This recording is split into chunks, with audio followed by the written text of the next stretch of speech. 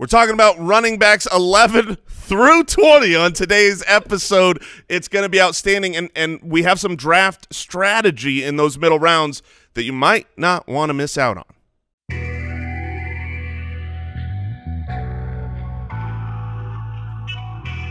All right, all right, all right.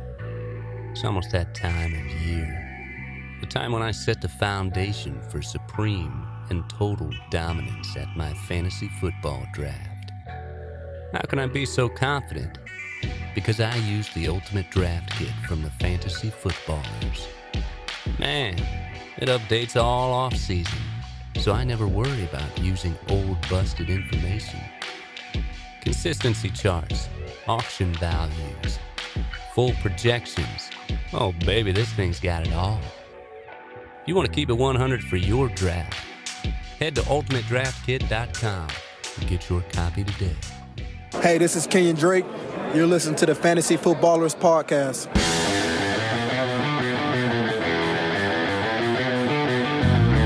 Welcome to the Fantasy Footballers Podcast with your hosts, Andy Holloway, Jason Moore, and Mike Wright.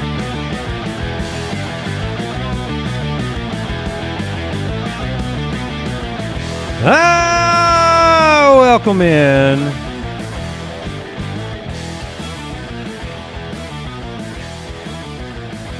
The Fantasy Footballers Podcast, back with you Monday, August 10th. The season creepeth forward. Which way comes? Andy, Mike, and Jason with you. Thanks for joining us. We appreciate you out there. And it's going to be a great show. We got another running back rankings show. If you didn't get 1 through 10, you can do that on Well, see, here's Friday. the thing about a running backs. Yes. Tell me, Mike. The top 10 list. The top 10 list is running backs 1 through 10. Yes. Yes, it is. And we captured that on Friday's episode of the podcast, so you can go back and listen. And today, 11 through, is it 20, Brooks, or are we just going as far as we can go? We got 11 through 20. Maybe All right, we're stopping. Hard stop maybe at 20. Maybe a few extras. Okay, maybe. okay. How are you doing today, Brooks? You doing all right? I'm doing all right. Got any lunch plans? Oh, you know it. Apple salad! Oh, you can check out the Ultimate Draft Kit at ultimatedraftkit.com. We just launched some player profiles on the website, which are amplified by your UDK subscription. So if you've got the Ultimate Draft Kit, you can check those out on the website. We're very excited about them. They have athletic profile data for every player. So we're looking at their draft metrics, and Jason did a lot of heavy lifting here with the analytical breakdown, explosiveness, and speed score, and things of that nature. That is true. Things that you know so very much about. I mean, look, when you want an expert on explosiveness and quickness, yes, you go to the guy who is surprisingly athletic. You go to the B League flag football champion. That's right. That's right. What we should do is we did the combine video a long time ago, and people have asked, "Are you going to do another combine?" I don't think we do like just a full combine competition, but if we could get our own athletic profiles. Like, get our speed scores, our explosive scores. Yeah, that has to happen. Yeah, why don't we have we run the company, Mike. We can make our... I'm just saying, our devs can do whatever we want. It would be really fun and probably really embarrassing. We might need to turn the dials up a bit on those scores. We might need to scooch them up. I just don't understand why we're not promoting the profiles on Twitter with Jason's 40. We have it on film. We're talking about explosiveness and quickness. We can cut that film out, and we can put it around on the internet. That's not a good look. Not a good idea? Okay. Well, quick question of the day. This is the big one. By the way, you can find us on Twitter at the FF Ballers. The community's over at jointhefoot.com. And the big news over the weekend, as is sometimes the case, one of these situations, Washington has released Derrius Guice following an arrest on domestic violence-related charges. In fact, if you look into the details of this, these were 3 different accounts that he is being charged with. Turned himself in, was released almost immediately by the team, which is obviously a terrible situation. And we have to turn the page. We got to look at the fantasy. It is a fantasy show. Right. And we got to look at the fantasy fallout of something that happens a couple times a year. Here we are looking at the Washington football team. They have a deep running back room. There's a lot of excitement out there, in particular about Antonio Gibson, third-round rookie, running back, wide receiver, Swiss Army knife, return man. And they have Adrian Peterson coming back. We've got Peyton Barber signed this offseason. We have Bryce Love, who basically redshirted his rookie year. He had an ACL tear in his senior season at Stanford. And then Smooches. Smooches is there.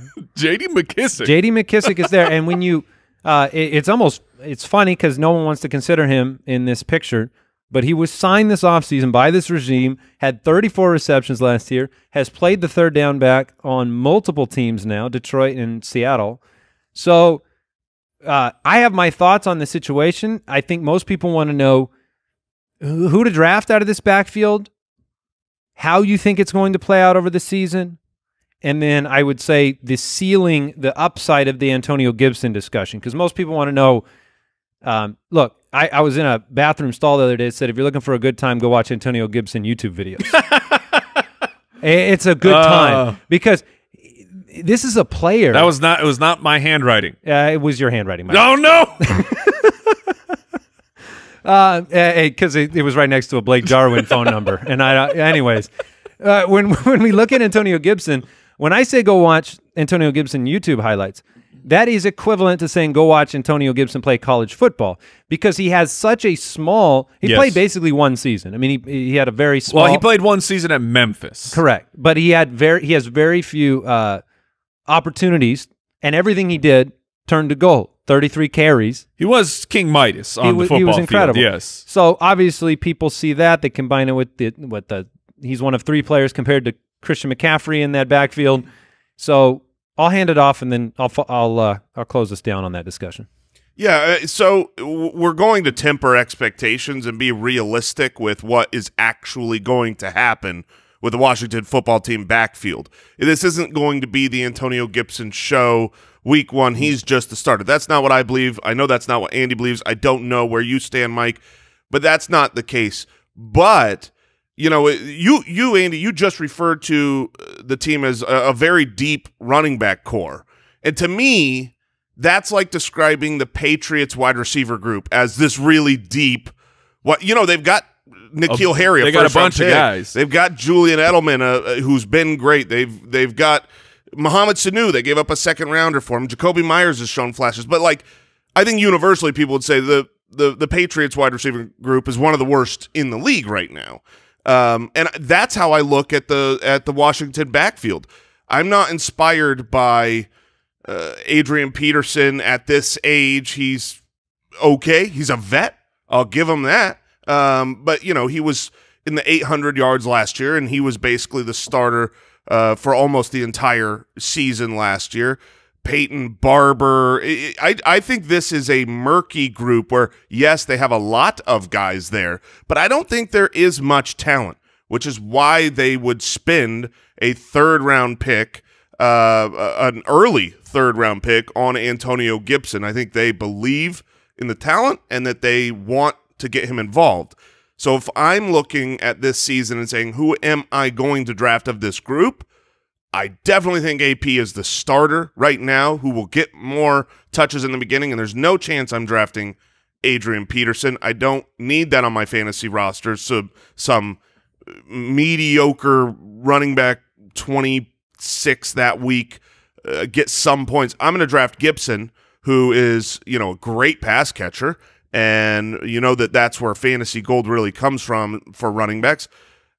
So I lean much more on the Gibson side. I'm excited. There's nothing that could happen better for him than the presumed starter to be completely out of the way. Right. And okay, so I'll jump in. It's not just they spent the 302 on Antonio Gibson. Washington didn't have a second-round pick, so they drafted with their second pick in the draft. They drafted Antonio Gibson. They drafted him over a bunch of other running backs in the league. I'm with Jason. Look, you know, I've been beating the drum all offseason for Antonio Gibson. I think his upside, the ceiling of this player is insane. Adrian Peterson's still the starter right now. I do believe that Antonio Gibson has the talent to become, you know, in a timeshare, maybe even become the 1A, so to speak, of a 1A, 1B situation. Like I get it. People point at the Memphis stats. He did play in junior college as well and was dominant there. Like, yeah, the opportunities have been limited, but follow the path of what Antonio Gibson has done. The reason he was at junior college is because, look, he screwed up in school. He didn't have the grades. He couldn't end up at a Division I school. So he went to JUCO, and he was dominant there. His talent earned him a spot onto Memphis in Division I football. His talent at Memphis earned him to being an early third-round pick in the NFL draft. Ahead of Keyshawn Vaughn, ahead of Zach Moss. And this was, you know, Ron Rivera was part of the decision process of saying, I want that guy on my team. So I'm just trying to follow the money. I get it. They signed Peyton Barber. They signed McKissick. This is before the draft, though, where you have to go get players. You can't just assume that you're going to get your guy in the third round. You have to make moves. Bryce Love is definitely interesting because he had the huge breakout campaign where he was a 2,100 yards. He was a Heisman candidate in his junior year. Things really fell off for him his senior year. Now, he played through a left ankle injury, so perhaps that plus poor offensive line, that's the cause of everything falling apart. And unfortunately for him, you know, he tore his ACL in his final game, which is that sucks, man. Yeah. But Bryce Love, I think he does have talent. He's a smaller back, but man, what Antonio Gibson can do on the field, plus, you know, his production all over the field in all aspects of the game, including kick returns. And I was talking with Rich Rebar about guys that have huge amounts of return yards. And look, the list of these guys who have were top 100 picks in the NFL, or top 100 running backs sorted by return yards, the hit list is pretty amazing. You put your best players on returns. You want to say this guy's great in the open field, put him on kick returns. You know, and it doesn't matter what the position they play on the field. I mean, Antonio Gibson was a special player or special teams player of the year for the AAC. Oh, he'll do that. He'll do that for Washington. He is an incredible player. I don't know how long it will take him to get on the field. And what's unfortunate about the situation is I believe that Gibson had the talent to play his way to the spot, regardless of Derrius Guice. I was going to say the Derrius Guice thing might actually destroy his draft value. It 100% does, because it's not much of a difference in the ceiling opportunity for Gibson with Guice there. Exactly. But now you have to be right. Now the ADP is going to get out of control. I have no regrets about driving up the ADP of Antonio Gibson. I'm very excited about what this player could do. Yeah, there's a lot of things. I think the best lens to look at Antonio Gibson through is not this one where he has to usurp the backfield. That is not the situation you have here with Antonio Gibson. You have players that are more experienced, both in third down role and first and second down role, that are it's going to take Gibson a little bit of time. Sure. JUCO, okay, he played some JUCO. He has 33 carries in college. That's not at Memphis. Correct. Yes, at a I'm just FBS school. Here's the thing. I'm not saying that as a demerit, and this is to quote Robert Wilson. His 33 carries is a question mark about his experience, not a demerit to his talent. He does not, and this is the bigger point, he doesn't have to be the guy to be the highest scoring fantasy output at the position for Washington. This is the last place scoring team last year. Ron Rivera, when he came into Carolina, it took him a couple years to get things going record-wise. It could take a little bit of time, and it's a deeper room. He's working. Antonio Gibson's working with the wide receivers as much as he's working with the running back room. He's also going to return kicks. He's going to be the Swiss Army knife, and there's nobody behind Terry McLaurin. When I look at opportunity for Antonio Gibson, it's not this path to, you know, if he gets 100 carries this year, I'll be shocked. I will be shocked. He doesn't need it, though. I have him at RB41. I think he will finish higher than that. I won't be able to predict when that'll happen because he's going to have the Percy Harvin-esque type. I mean, Percy Harvin, you go back and look, he had seasons with 50-plus rushing attempts to go with all the receiving yards. There will be opportunity for Gibson, but this is, to pull it back to the final conclusion here, watch camp. Pay attention to camp. Yes. If Bryce Love is making headlines in camp, it changes and muddies the water more. If he's not and he's more reserved, when will Gibson learn blitz pickups? When will Gibson get opportunities on third down? It's going to be fun to watch him on the field. And I will say, this is from TJ Hernandez. He talked about the play calling of Ron Rivera. So Ron Rivera in neutral game scripts from 2011 to 2019, he was the 10th highest passing rate. Because TJ's point was simply Ron Rivera likes to pass when the game is close. So pick up J.D. McKissick? Well, No, I'm just saying, they want to pass when the game is close, and then when Scott Turner took over, they jumped into a neutral play script percentage of passing. That's a mouthful there, but that would have been third in the league. It's not Callahan anymore. This is going to be a pass-happy offense when the game is close, and then if they're losing, guess what they're doing? They're going to pass. Gibson, people are excited that Kareem Hunt is taking meetings with the wide receiver team. Antonio Gibson is also taking meetings in the wide receiver room as well as the running back room, which, look, that could be bad for a rookie for his development if he has to fully learn two positions. But if you're drafting anyone from this team, no one has a ceiling except for Antonio Gibson. I'll probably end up with Adrian Peterson on more teams than Antonio Gibson. The real question I had for you, and that's just because of draft price. You're not going to pay anything for him if you need a start for a couple weeks. I will pay the waiver wire for Adrian Peterson. Yeah, that's fine. Is there any chance you have Antonio Gibson on any team here forward? Honestly. Is he worth the price that he's going to cost? I have no idea where this ADP rocket ship is going to land. I would still be willing to take him in the 8-9 range because of what I perceive as his upside compared to these other flyers. At that point of the draft, you're swinging at every pitch that's thrown at you. We'll be watching. We'll be watching Washington's camp and seeing how this thing breaks down and how many snaps he's getting with the running back core. And we'll stay water and keep modifying those adjustments. Hey, look, it's talent and opportunity. He's got all the talent in the world. What opportunity will he have will determine his draft position. All right, other bits of real quick. I guess this is more like Mike Wright hype news. No preseason games, no joint practices. Louis Riddick said Clyde Edwards-Helaire looking real good. Progressing well, given what they have given him. Mahomes said he's wanting to learn more, gets in every single rep that they let him, getting better every single day. Yada, yada, yada. What we think about Clyde Edwards-Helaire is going to come true.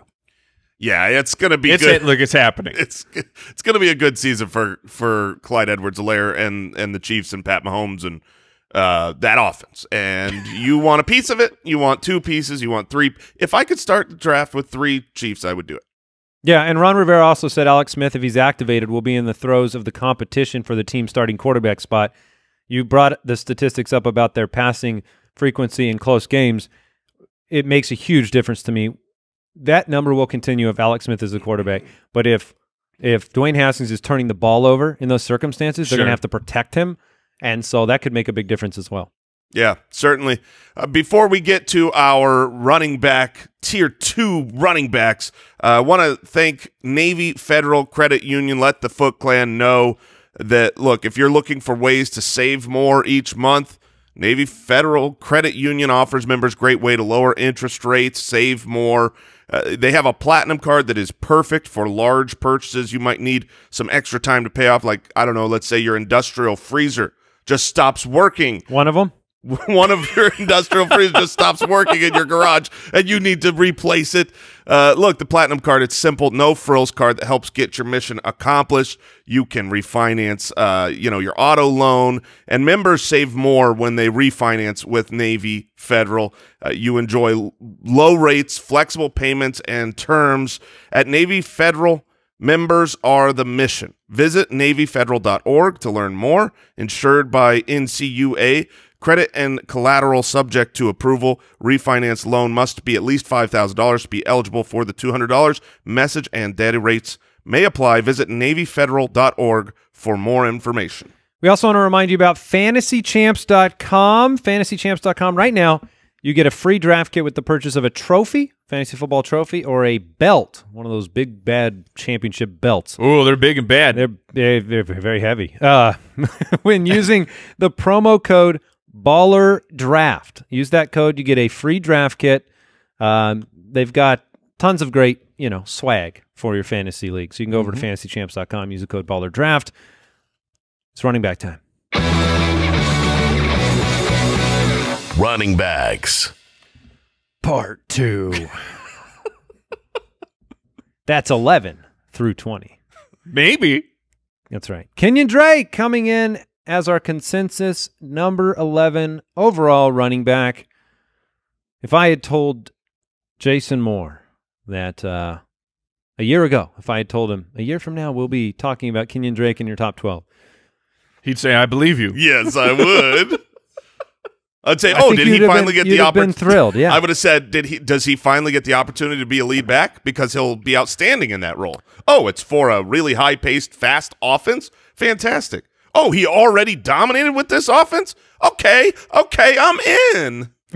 I have Wait, you say that like you were ever out. Yeah, I've never been out on Ooh, I'm in. I've got him at 11, Jason at 8, Mike at 12. Jason has taken him in the majority of his mock drafts. And his average draft position is the RB9 right now. So actually Mike and I are a little bit below ADP. But he's a top 12 back. I mean, you saw it last year, week 15. He was the number 1 overall fantasy running back. Week 16, he was number 2. That was Cleveland and Seattle. He had a huge role in Arizona. DeAndre Hopkins comes in. A lot of people expecting Kyler to take the step forward. And they went out and they actively pursued Kenyan Drake. They recognized the fit, the way fantasy owners recognized it, and they said he has to be our running back this year. David Johnson, we're going to get rid of you for nothing. Oh, I'm sorry. I mean for DeAndre Hopkins. Yeah. What are we going to do with this contract? I don't know. Can we turn it into D-Hop? Sounds made up still. All right, but looking at Kenyan Drake, RB4 from week 9 on, big league winner for fantasy owners last year. I mean, what can go wrong in Arizona for Kenyan Drake? Injury. I think that could go wrong, not because he has some proneness, but we haven't seen him carry the workload for an entirety of the season. He was on pace as an Arizona Cardinal for 246 rushing attempts and 70 targets, which turned into 56 receptions. That's the 16-game pace as a Cardinal. So we've never seen him be a 250 carry, 50 reception running back ever. So that, to me, is the worry. I'm not super worried about, and Andy, you might speak. We're all Cardinals fans here. We follow the team very closely. Speak. I'm saying you may speak to. I will allow you to speak upon Kenyan Drake. To your belief that Chase Edmonds is more involved. But last year, David Johnson was also here, obviously injured for a stretch. Chase Edmonds was here, but injured for a stretch. But those guys were there, and Drake was still, without a shred of doubt, the guy. So to me, what could go wrong is simply injury. Otherwise, he's going to be on pace for 300 total touches, involved in the passing game. He was on pace for 1,286 yards. Throw the touchdowns out because that's not a sticky stat. He was on pace for 16 touchdowns. Maybe that goes away.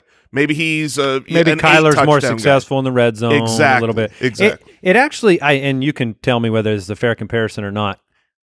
It was interesting because when I look at Lamar Miller, when he was with Miami, 177 carries, 216 carries, 194 carries, and he was super efficient. 5.1 a carry, 4.5 a carry, big plays. Went to the Texans, jumped up to that 260 carry mark. Efficiency went down a little bit, still got over 1,000 yards.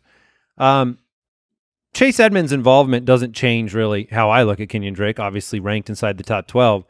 It's just a matter of how much work do they give him. And I think they give him enough to keep him in the top 12 each and every week. He's going to catch passes, but I don't think he has top 5 potential. I do agree that the Lamar Miller comp is very good. It was one of those, he always did it He's also the same age. He was 25 when he changed teams. Same age as, and so, what did he do that first year in Houston? He was the running back 18. Well, if you're drafting Kenyan Drake as the running back 9 and he finishes as running back 18, you're not going to be happy with that. You would be disappointed. The only difference being that, we hadn't seen Lamar Miller with Houston. We saw Drake in this offense with Arizona where he dominated. Is that RB18 his floor? Somewhere around there? Yeah, I think that's the case. And I would say that the difference of if you're looking at Lamar Miller changing to the Houston Texans, like you're going in with O'Brien, like the Cliff Kingsbury system. Sure. Last year, David Johnson faced a stacked box of 8 or more defenders on carries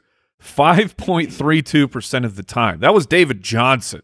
Like they spread the ball, or they spread out the offense, very similar to the Rams, where they've been able to get historically, they were able to get Todd Gurley very easy light boxes to run against. That's just what the system is in Arizona. So, what's crazy about that is the reason David Johnson's numbers were so good is because if you remember the beginning of the year when he wasn't injured, they were running 10 personnel a ton. They completely went away from it. That's what they want to do, but they didn't have the receiving core in order to do that. Christian Kirk got injured, and they just weren't that deep. Now with Hopkins, Fitzgerald, Kirk, Isabella, Butler, I think they get back to running more 10 personnel, which Drake didn't see that few of stacked boxes as David Johnson did. He's going to have an even easier time in 2020. All right, number 12 on our list is Nick Chubb.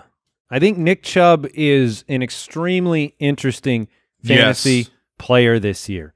His season was incredible. 1,494 yards, 8 touchdowns, 36 receptions. I think he's one of the best pure runners in all of football. Yet you have, coming into the season, people don't know exactly where to put him for 2 reasons. One is, the Kareem Hunt piece in general. Fantasy owners like clear paths. And with Kareem Hunt's talent and ability there, it just kind of, it's in the back of your head. You can't think of Nick Chubb without hearing Kareem Hunt, running onto the field in the back of your head. But the inefficiency at the touchdown, with the touchdowns over the second half of the year was so bad that I think it also unfairly distorts Nick Chubb's season. Like, this was a top 5 type of season if the touchdowns came.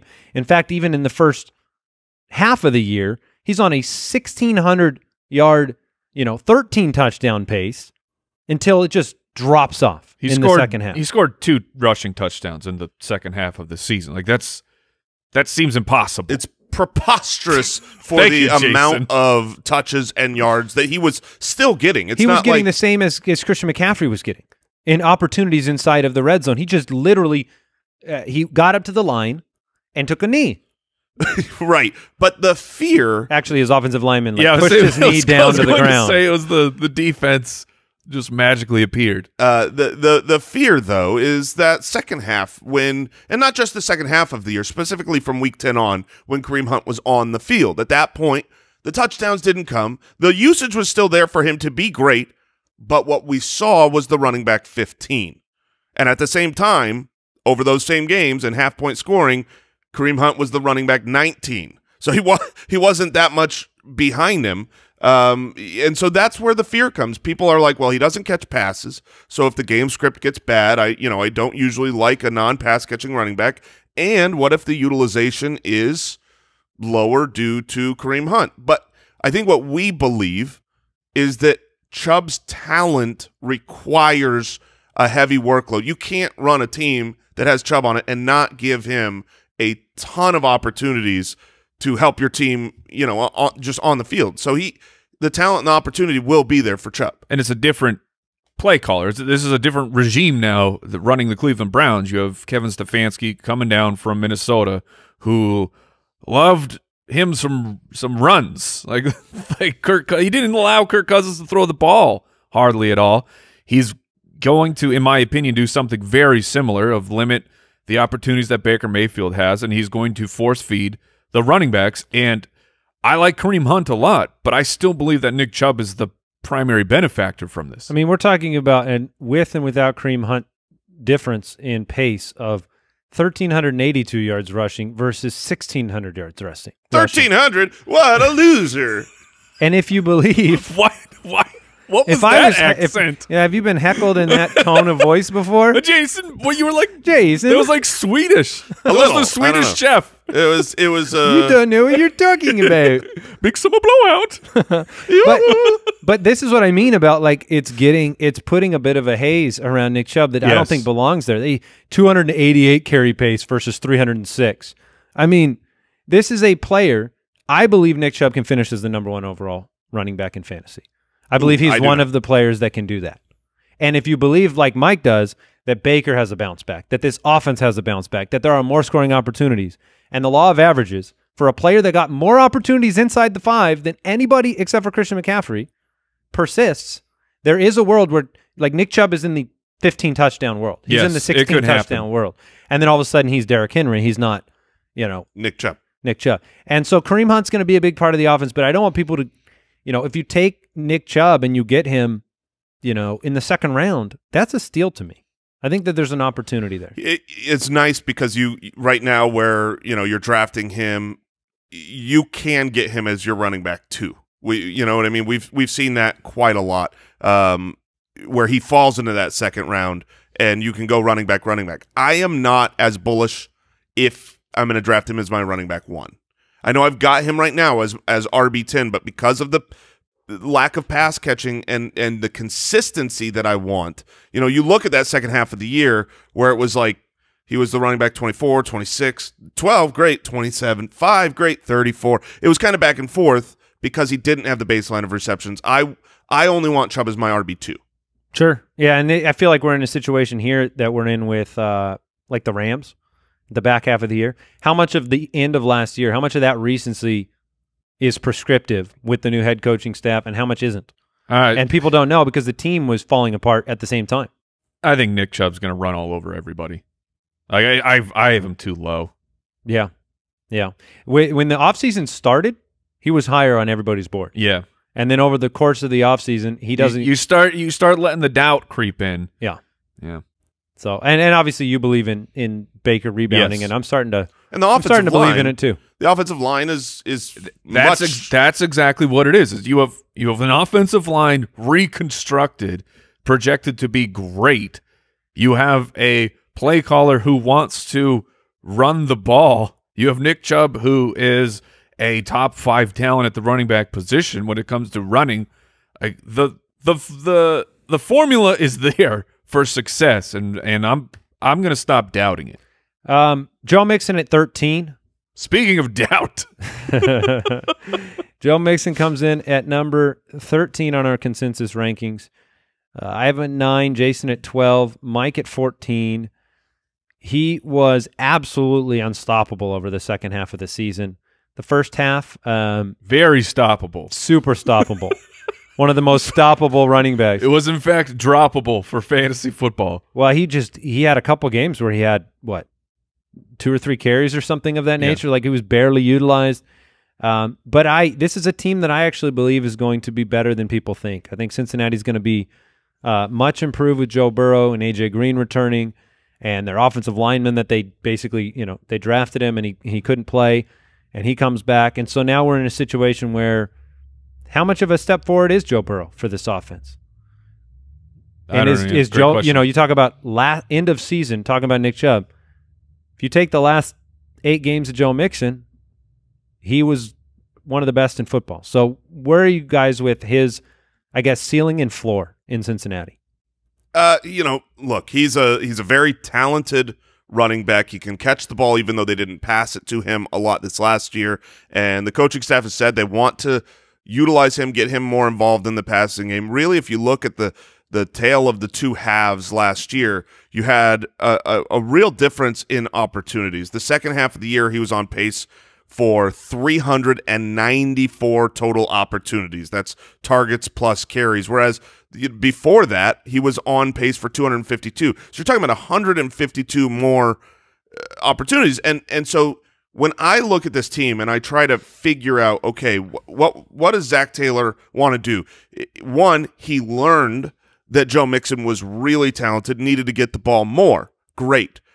But also, he kind of had to give Joe Mixon the ball more as time went on, as the receiving core got injured, as the quarterback was having problems in Dalton, and you're going to backups, and you're like, my only consistency here is Joe Mixon. So I think he lands in between those numbers when it comes to carries.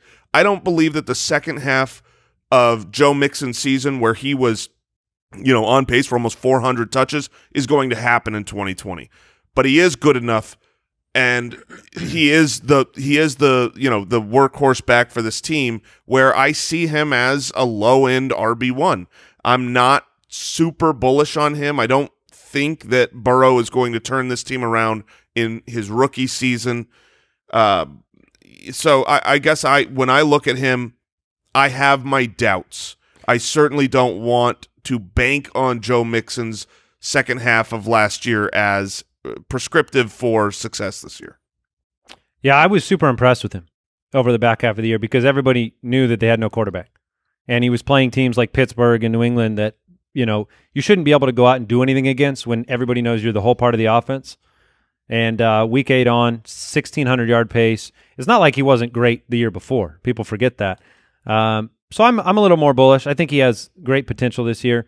We'll move on. Austin Ekeler. The final thing is there was a new quote from the Bengals OC, Brian Callahan, who said Joe Mixon is a volume carrier, saying he gets better as he gets more carries. So regardless of it being true or not, if the team and the offensive coordinator believes that I get Joe Mixon the ball more and he gets better as the game goes along, if they believe that, Mixon's going to get more opportunities. 21.6 carries per game from week 8 on. That's a lot of carries. Austin Ekeler, woohoo, coming in at number 14. 14 on my rankings, Jason's rankings. Oh, and then Mike has him at 11. I got a lot of, we'll call it guff, early in the offseason for not having him as an RB1. That was before our no guff policy? Right, yes. But now I see that I'm not only do I have him not as an RB1, but it's the same exact ranking as you, Andy. Welcome. 14. But I think, didn't you have him at like 17?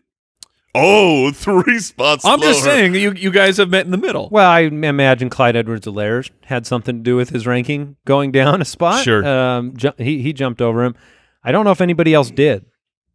But Austin Ekeler, a lot more question marks around what to expect from him than we do other running backs, and that's why he's at 14 on my list. It's all about risk, and Austin Ekeler had a tremendous season, 92 receptions for 993 and 8. That was how he did his damage. Can he score 8 more times through the air? That might be difficult. No, he cannot. Tyrod Taylor looks to be the quarterback for the foreseeable future. I think probably for a little while. The way the team talks about Tyrod, the way that this offseason has progressed, the very limited amount of work that Justin Herbert's going to be able to receive, and the fact I think this team might surprise and have more wins than we think they will with that defense. I believe they will. And so if you are, halfway through the season and this team is 500 or better, Herbert's not going to get on the field. Agreed. So in that case, it's going to be Tyrod, it's going to be Ekeler, it's going to be Keenan Allen moving this offense forward. Melvin Gordon is gone. Now, the first half of the year, a lot spicier for Austin Ekeler last year than the back half in terms of the fantasy output. We knew Melvin Gordon wasn't there. So the real question is do you trust Austin Ekeler as an RB1 on your fantasy team? And do you believe that Justin Jackson / Joshua Kelly is going to take enough of the early down work to relegate? Because if Ekeler gets 150 carries, we're having a down year from last year for sure. Go ahead, Jay. Yeah, I mean, because he's not going I don't see a world where he Mike gets just 100. said that with the saddest voice I've ever heard. He just said, go ahead, Jay. He's like, yeah, I'll dig the hole and then you can jump out of it, Mike. He's not going to get 108 receiving targets again. He's not going to get 8 receiving touchdowns. So to me, I like Ekeler. I'm fine with him as my RB2. I told Mike earlier I've been rising on him because he's exceptionally talented. He's very talented, and he does the things that matter for fantasy specifically. So that's why we call him Awesome Ekeler. But we have to be realistic here in the sense that they're going to be a slower-paced team. They're going to check the ball down far less without Phillip Rivers, and I don't believe that Austin Ekeler is going to be a 200-carry guy. if he is, the carries to me are what are, is actually going to be his fantasy relevance. If he gets 200 carries, then he will absolutely be a top 12 running back. I think that this is a 3-headed timeshare where each running back could end up in a 100-carry count world. And if you have all 3 running backs involved, I just think that really hurts Austin Ekeler from getting on the field, getting the receptions that he needs. And so his upside is capped to me because of the offense. So that question about whether you feel comfortable as your 1. No. No. He's my running back 14. I think I would feel skittish with him as my RB1. I know Mike wouldn't. I'd feel a little bit like, man, I don't have a prototypical guy here. I missed out on Nick Chubb by a pick, who's going to have 288 carries, and then I'm going to go with Austin Ekeler, who might have 130 or 140. Sure, it comes down to what do you believe about the targets, because the targets are more valuable. And when you're talking about checkdowns, Jay, like a running back who in his career averages more than 10 yards per reception, that guy's not just getting checkdowns. He's also running out of the slot. He's running those fancy, Kansas City wheel routes where he's getting deep receptions. It's not just oh crap, 2-minute offense, check it down to Austin Ekeler over and over. I do believe that when you give a player a bag the size of the bag that they gave to Austin Ekeler, he is going to be the primary guy of the running back committee. That's a bag of money. Absolutely. Well, it's gold, Bitcoin, I don't know what's in the bag, but it's worth. Stuff it full of a lot of Bitcoin, actually. You can fit more Bitcoin per bag than just about anything. Look, there's a lot of cold storage inside of that bag. Yes. I get it. Justin Jackson, he's an interesting player. Joshua Kelly's more of the prototype that you're talking about. When you say a running back, I need a big, beefy 220 pounds. Like, yeah, that's what Joshua Kelly is. He was a 4th-round pick, and we know that the success rate of players in the 4th or later, it's just much lower. And I know it's funny to say that as I'm praising Austin Ekeler, undrafted free agent, but he's already the outlier. We've already proven who he is as a player. You saw him over those first 4 games really getting attempts that he didn't see once Melvin Gordon came back, and perhaps that was not what they wanted to do. That's why they drafted Joshua Kelly. But I believe there will be enough targets and enough work that Austin Ekeler does return as a running back 1. I don't have him projected to be what he was last year, which was, the running back 6 in half-point PPR. So if he's my running back 1, that's because I drafted Michael Thomas or Devontae Adams, a top-tier wide receiver. He's going to be a camp mover for me. Camp's going to tell me a lot about the volume he's going to get as a runner. So when we speak default here, we are half PPR. That's the leagues that we play in, we prefer. Andy, in a full PPR, would you be confident with Ekeler as your RB1? I think so. I think I would. Full PPR, you're on the clock. You could take Chubb or Ekeler. Chubb. You still take Chubb. Okay. Yeah. Yeah, but I think if I ended up in that situation where Ekeler needs to be my 1 in a full PPR, I'd be all right. Be all right. He's going to have, maybe he doesn't have 92 receptions, but he's going to have 80 and probably more carries than he had over the back half of last year with Melvin Gordon involved. So. Agreed. David Johnson comes in at number 15, 16, 17 on our rankings, 15 by consensus, and it's a whole new world for David Johnson in Houston, and I think it's going to be okay. Oh, I hate it. I hate it. I hate it. I hate it. You hate that you think that? Yes, because he's the running back 25 in we're way ahead ADP, of his ADP. And that's why I hate it, because he's there. He's there for me every single draft where I've taken him very few times. I look at my rankings and what I believe is going to happen, and he is always there for the taking. I don't like it. And I hate it because I don't want to bank on David Johnson again. He looked slow and busted. But at the same time, Carlos Hyde was a 1,000-yard runner. He is a good pass catcher. He's going to be Carlos needed. Hyde busted years ago. I know, and Carlos Hyde was fine last year for the Houston Texans. So when I look at my projections, David Johnson is a real value in this draft. And I don't want to take the value. Well, What does that say? There's like a $5 bill on the ground. You're like, I don't know. It's way down there. I don't know if I want to. I gotta bend over. It looks really dirty. What's on that dollar? Well, the only problem that kind of sticks out for me is the fact that Duke Johnson's such a good pass catching running back. So I don't know exactly what the third down breakdown is going to look like. Here, it could be one of those situations in Houston where Duke Johnson is better at literally everything than David Johnson, and it doesn't matter. David Johnson gets 2 times as much work as Duke Johnson does. Duke is a better yard per carry runner. He's a better yard per reception receiver. That's the Duke Johnson career. That is the experience of Duke Johnson, yes. Like this dude just can't give him an opportunity. But Houston's storyline, as we move on in this ranking show, the storyline for Houston is vacated targets. Do they go to Brandon Cooks? Do they go to Will Fuller? Do they go to David Johnson? It's probably some combination of all of those things. And David Johnson's simply going to be on the football field more than a lot of running backs out there. Hopefully that equates to something. Last year he couldn't run. He hasn't run in Arizona, just for the record. He has not run in Arizona well for two-plus seasons. He caught passes, big-time receptions. And Deshaun Watson has the ability to, just extend the play. And if David Johnson's sitting in the middle of the field, he's going to find him. He's going to have opportunity. To me, that's where everything comes down to for David Johnson. If I don't really care about his market share when it comes to rushing attempts, like he could get 250 attempts, I don't think it's going to be great. And I know you're well, Carlos Hyde did it. I think at this point, Carlos Hyde is a better rusher than than David Johnson. To say that David Johnson can hit that, like Andy said, we haven't seen it in multiple years here now for David Johnson. It comes down to the pass catching. Do we see 50-plus receptions from David Johnson? If that's the case, then he'll return value. He'll be a running back 15 to running back 20. I have to wonder how comfortable he was in that the Kingsbury offense ever. That too. He just, even when he got, it's one of those things that stacks on itself. It's like, I never get a chance. So when I get a chance, I got to do everything, which makes me try to do everything. He, stringing every play to the outside. And I was just on a pod talking about that, the fit where he always looked uncomfortable.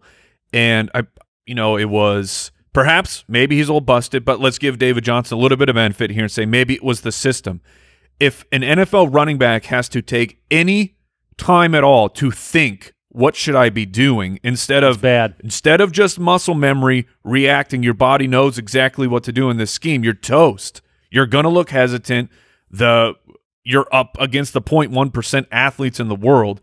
You will not have success if you have to think at all. Man, I hope this is the case, because I really have I say I don't like it, but I look back at my drafts that I've done, especially the real ones. I have shares of David Johnson. I am drafting him at a value. And you say he hasn't been good on the ground in a couple years. That's true. But if it was, the Cliff Kingsbury system that didn't match up, think about the year prior, right? I mean, that was the Josh Rosen, no offensive line, worst offense in the history of the NFL.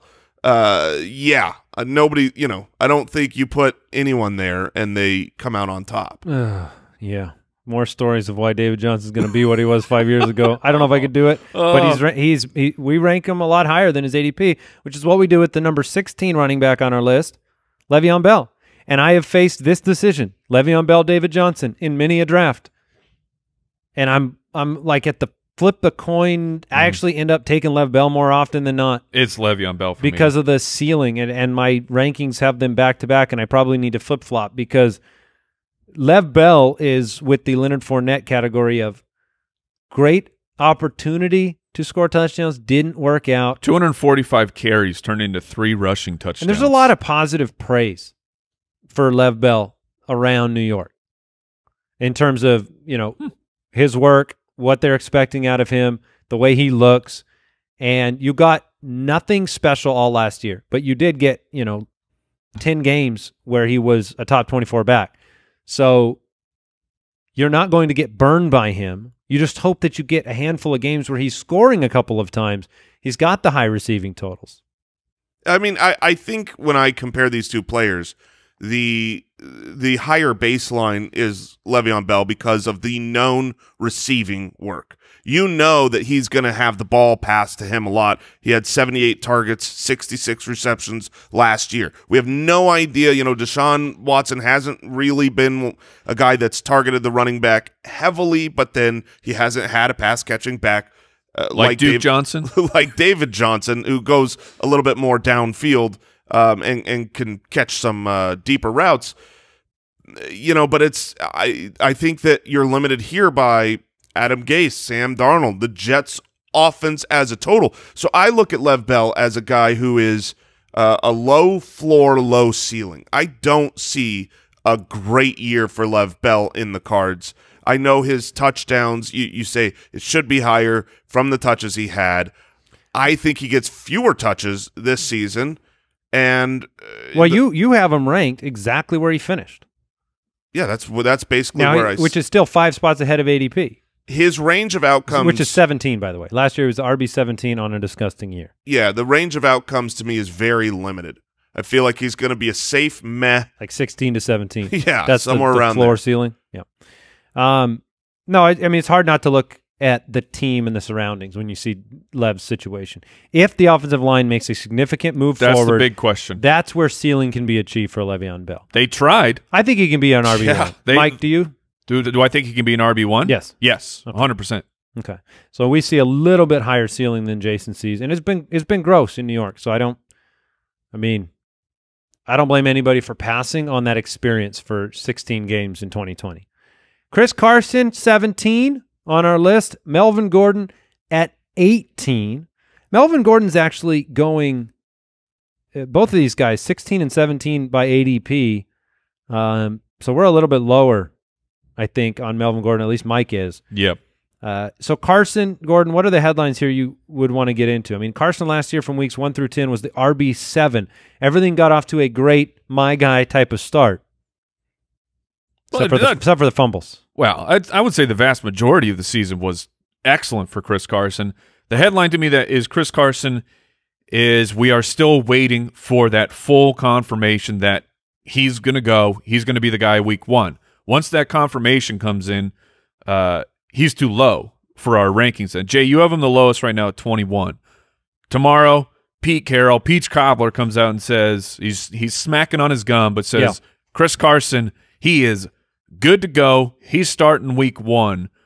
How high do you think he jumps in your rankings? Or does he just stay there at 21? No, I mean, full bill of health. He's ready to go. He's a full go, which we could find that out today. I mean, you know, more field work is going to happen at camp starting, you know, this week. So when I know he's got a full healthy slate, I'm going to move him up because you look at all these players we're talking about, the question marks, right? Is Lev Bell going to be better than he was last year? I don't know. How's David Johnson? Is he going to catch the ball? Melvin Gordon's got a new team. Chris Carson, the only question is the health. So if he's healthy coming in, he was already successful. He was already the lead back on this team. It's a great offense. There's continuity everywhere. I would rather take my shot on Chris Carson from this range. But one thing I did want to point out, we're talking about I mean, listen to these running backs. We haven't got to Todd Gurley and, you know, James Conner yet. These just giant question marks in these rounds 3, 4, 5, and the wide receivers are so good there. This is why, like, when I go through this, I don't want this decision. I don't want to be like, well, who do you have to take? Melvin Gordon or Lev Bell? I don't want. So does that mean you're passing on wide receivers early so that you don't have to make this decision because you like the wide receivers here so much? You don't want to make the Lev Bell, David Johnson, Chris Carson, Melvin Gordon decision at all. Yeah, that's what I'm saying. I feel like we're always about stay water. Let the draft come to you, and that's the right way to play it. You know, don't go in saying I'm running back. But for some reason this year, and I think this is the reason, the question marks in this category of running back and the wide receivers that I just love that are being pushed down because of how early running backs are going, I just feel like I can't imagine not going running back right now in a draft due to these players. Carson and Nick Chubb were not very different stat line-wise last year. I mean, obviously Chubb had a couple hundred more rushing yards, but opportunity-wise, receptions, those type of numbers, very similar. And then Melvin Gordon, nobody knows what's going to happen here in Denver. Is Drew Lock legit? Is Melvin Gordon going to get the majority of the workload? I think so. There are, to me, for Melvin Gordon, the theme of the day now is just questions, and they are just the wheelbarrow full of questions. Thank you. It's a barrel. I forgot you are familiar with the barrel term. Look, 2 years, $16 million. The question marks are just so outrageous. He has been an inefficient runner his entire career. Yes, teams view him as a guy who can handle the workload, be a true 3-down running back, but he has made his fantasy points with touchdowns, and he has made his fantasy points with receptions. Like looking at the Austin Ekeler situation of, well, holy crap, his targets are going to go way down. Why is that? Because he doesn't have Phillip Rivers throwing him the ball anymore.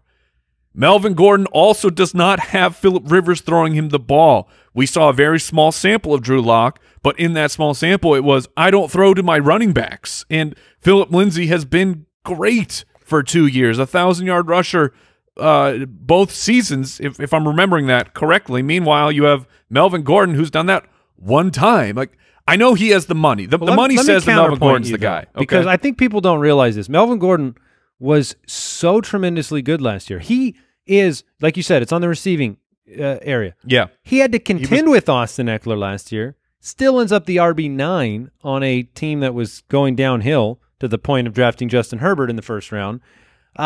RB9 from week 7 on, contending with Austin Ekeler. I think the reason we're much higher than you is because we expect just about all the receiving work to go to Melvin Gordon in this offense. Is that what you believe, Jason? Yeah, they've never utilized Phillip Lindsay as a pass-catching back.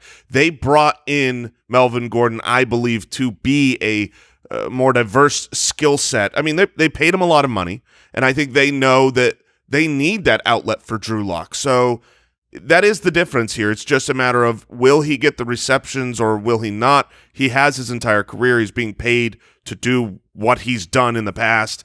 And I think not a great offensive line situation. I think that the team is better with Melvin Gordon. I really do. I know he's not efficient, but some players have a nose for the goal line, and he always has.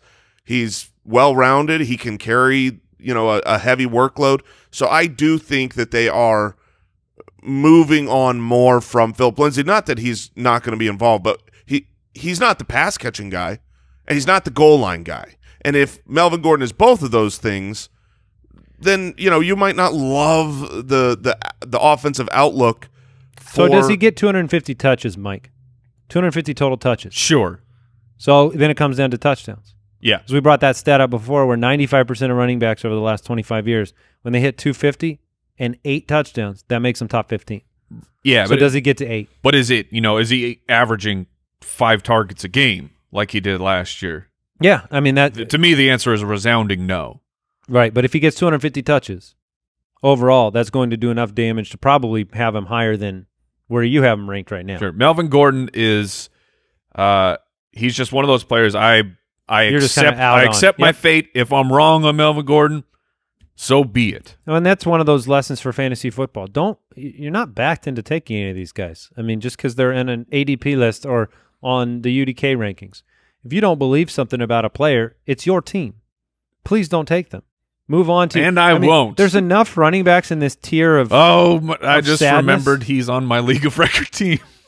Congratulations, Mike. You said, "Oh, I won't," but he's one of your keepers. Yes, he is. Well, that'll be. I mean, it's terrible. Yeah, I mean, it's kind of win-win for you now, right? If he does great, at least he pays out for you in fantasy. Look, Melvin Gordon's gonna be amazing. Yeah, change your. Hold on, give me a whole new I perspective now that you rediscovered him. I think it's called a win-loss. Like it's just hedged because he's gonna lose somewhere it's and a win hedge. somewhere. Yeah, you're either going to be right on your prediction and your team's going to suck, or you win. So let's talk about a guy that Mike loves, Todd Gurley. Take it away, Mike. Tell about how great a receiving back Todd Gurley is. What the guy? We've been here, done that. Yeah, look, Gurley at 19, by the way. James Conner at 20 to round out this episode.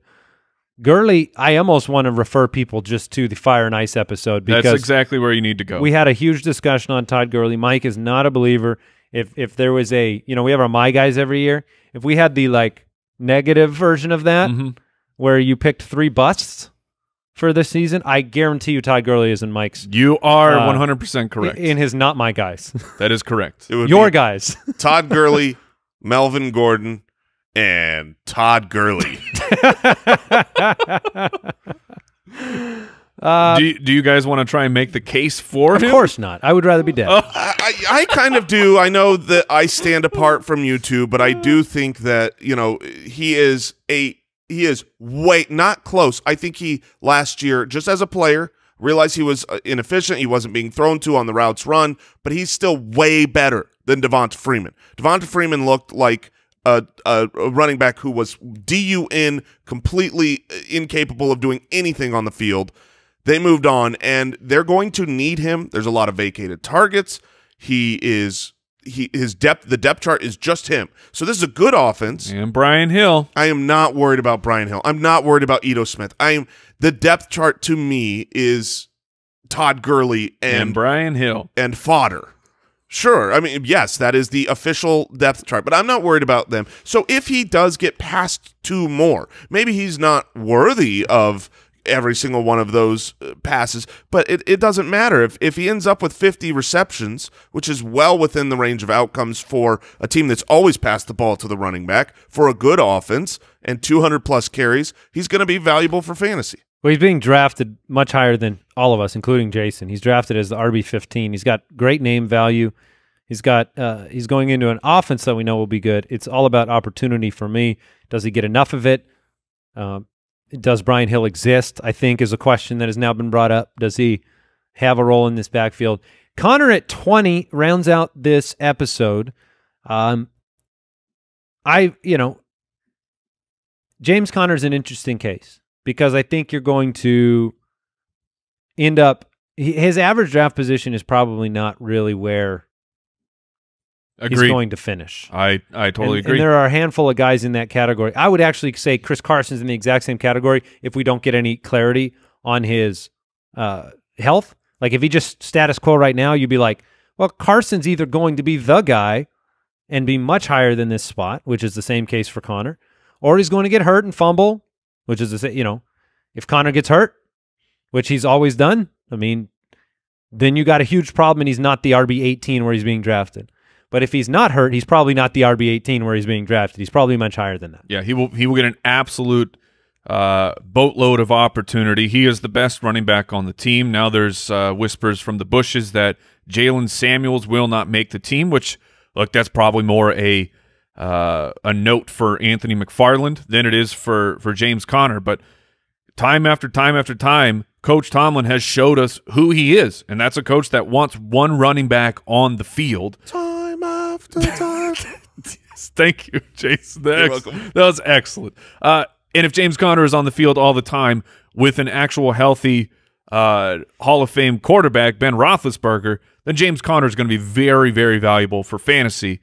He does appear to be fragile, especially last year. It was rough. It wasn't just missed games. It would be games you thought you could depend on him, and then he would leave with another nagging injury. But when does that frustration boil over for the team if it happens early as well? Because they both, the GM and the head coach, came out and said, look, this is not what – they were actually frustrated with Connor. It wasn't like, oh, he had bad luck. It was like, this is not how – we can't have a running back like this. Right, yeah.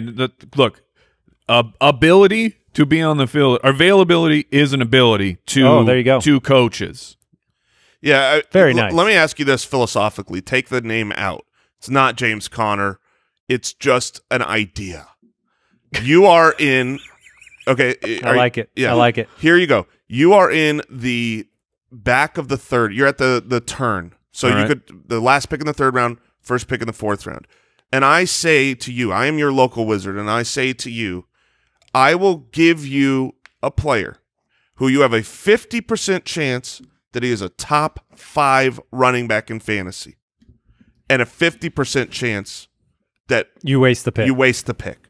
Would you do that at the 3-4 turn? Yeah. Yeah. Well, that's James Conner. So draft him. Because that's how I view him. I don't think the top 5 potential's there with the other running backs, and that would be my only dispute. Like if you said top 10 there? If he plays 16 games and is healthy all season, is top 8. I agree with that. He was the running back 6 in 13 games 2 years ago.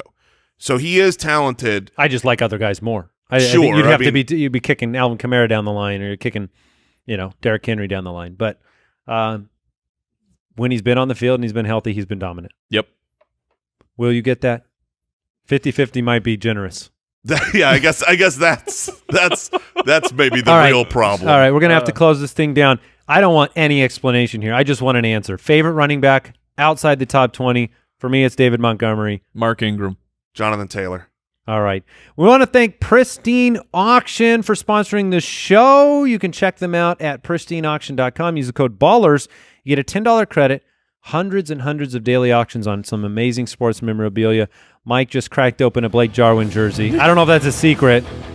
If you get $10 credit, oh, it's on the wall. Oh, my gosh. Guess it's not a secret, is it? Check them out, pristineauction.com. Goodbye.